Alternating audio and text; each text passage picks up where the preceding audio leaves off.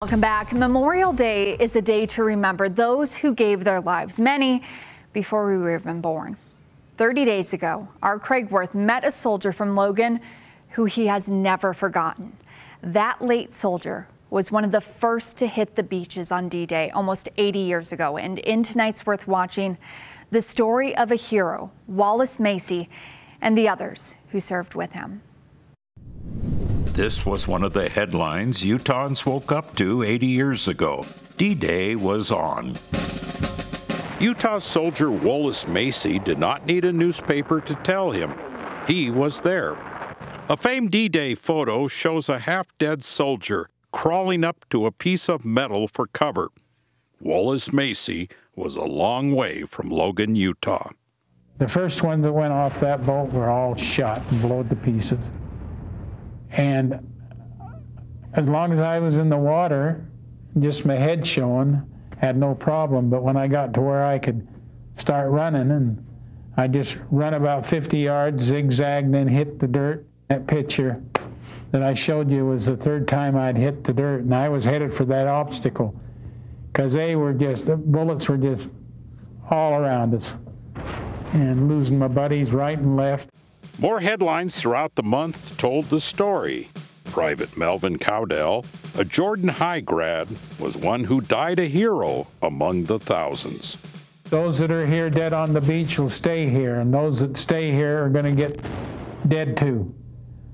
So let's go. And they all started up over this hill over the bluff.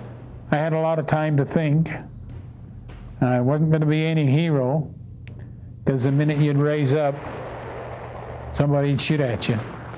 And you always have to think these were remarkable men, not only foremost because of their courage, but because they operated with such technology that we wouldn't even think of today. No GPSs or no modern communication devices. They were on their own. More papers, and about all that Utahns back here could do was pray. I was so scared, and I was soaking wet, and it was cold, it was chilly. And I thought to myself, I got to get back to Logan, do some fishing, do some hunting in the hills, see my friends that had all gone in the service, and see my mother and dad. And these are the things that went through my mind. And probably a lot of heroes in the war. But my feeling was a hero did something just out of instinct, and he really didn't think about it, or I don't think he'd have done it. More headlines. May we remember John Allison, who, like Wollas Macey, was from Logan. Wollas Macey left his leg on that beach. He carried a mirror.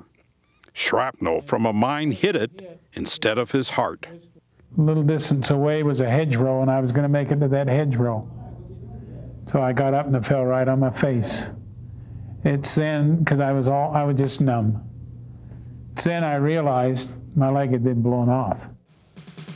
A lot of headlines 80 years ago. A lot of heroes. A faded article in the Iron County Record reported a Bonnie Daly joined the waves on D-Day in honor of her brother who was missing in action. I asked the doctor what happened to me, because I had a big spiker cast on, and out like this. He says, well, you've lost one, we don't know about the other. I said, you saved me one, and I'll make a go of it. And he made a go of it, never forgetting those who did not come back home.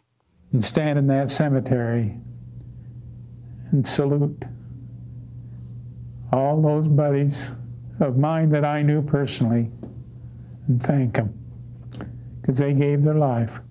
The ink has faded, and Wollas Macey is now gone too. But let us never forget. Craig Wirth, ABC 4 News.